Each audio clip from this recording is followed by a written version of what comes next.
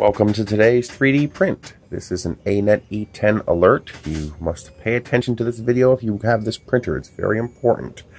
One of the primary modifications you need to make to this printer is to rotate your Z-stepper motors. The problem you're going to run into is that the leveling knob will crash into the Molex connector on the Z-stepper. Now, the reason this crash occurs is not because of a design flaw. It actually clears it. Mine did not hit it once I corrected the quality control flaw. But the tolerances are so close that one of the quality control flaws causes the crash problem. On almost every printer, at least that I've seen on video, the H-brace is bent. These back arms are actually bent down a little bit.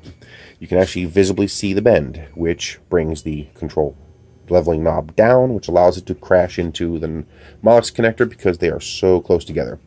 I'm guessing somewhere in the factory, weight gets pressed on top of this, which bends that, which would do exactly that. If I push down on here hard enough, it's going to bend this plate because it's not a one-piece solid plate.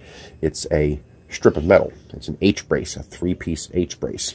So even though it's very thick metal, it's a thin strip of it. So it's prone to being bent if you were to push down this. So do not put pressure on your bed because you stand the chance of bending your H-brace.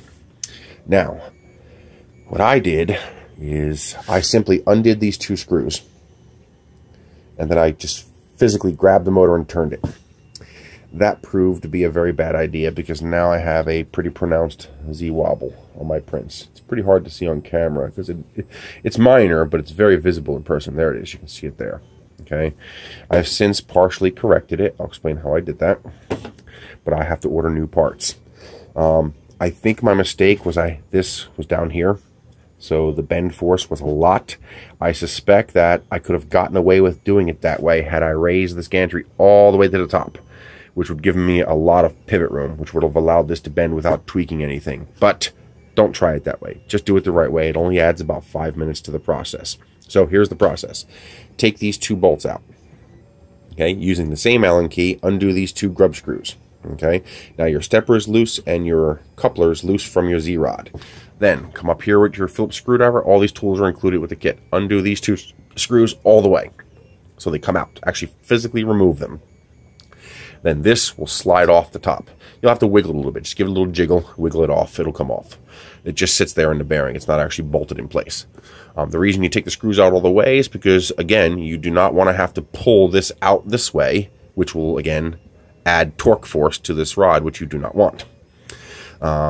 Once you get this off, you'll be able to put your screwdriver into the T-slot and pop out your little T-nuts that are in there, the self-tightening turn T-nuts, and then just twist them back onto the screws that you put back into place. Okay? Now, the next thing to do is, now that you have that undone, you'll be able to jiggle and turn and rotate, because you have to rotate. You can't just lift because it's going through this threaded brass coupler here. Okay? So you have to lift and rotate to get the rod to come out of the coupler. Once it comes out of the coupler, you've already loosened these and these, turn it 90 degrees. Allow it to rotate back into place into the coupler, make sure it goes all the way in, retighten the two grub screws, put these two screws back in.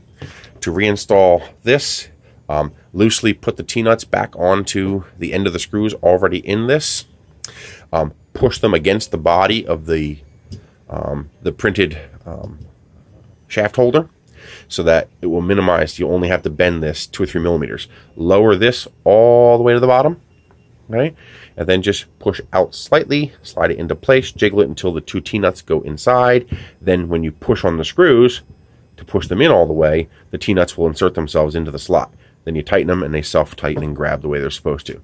That's it. You're done. Rinse and repeat for the other side. So to go over the process again, take these two screws out. Loosen these two grub screws. Take these two screws out completely. Remove the cap and bearing holding the rod in place. Okay?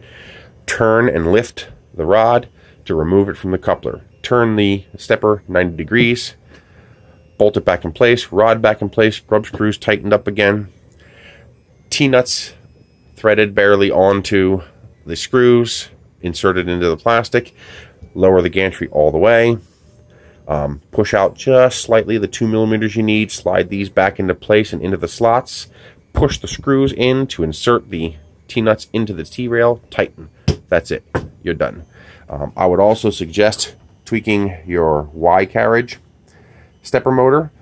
This one's very easy. Just take out the 4 screws, turn the motor 90 degrees so that the plug comes out to the left on this side. This way, if you do this to work on your printer, you're not pushing your Molex connector into your table. It protects that Molex connector. This should be done from the factory. Hopefully they'll see my update video and add these corrections to QC at the factory, because it's very easy. All they have to do is simply change the way they assemble it. I mean, technically there's nothing wrong with the way they did it, but their quality control created a problem where this got bent, which caused the crash. Alright, so to avoid that, what I did, bending it, the way I got around my problem temporarily is I straightened out the rod as best I could manually, and then I took the bent stepper and put it over there. I swapped the steppers. This way I have a little bit of wobble in that one and a little bit of wobble in this one, and the two together result in overall less wobble. You can see this is before I made the correction, and this is after I made the correction. This is not a flaw in the printer. The printer was making absolutely flawless, and I do mean flawless prints. Even the zipper is barely visible. I can feel it right there. There it is. You can barely see the zipper. The prints are absolutely flawless. This error was 100% my fault. I manhandled the stepper and just turned it, and that was a bad idea. I should not have done that. So when you get your Anet E10, be sure to make that correction.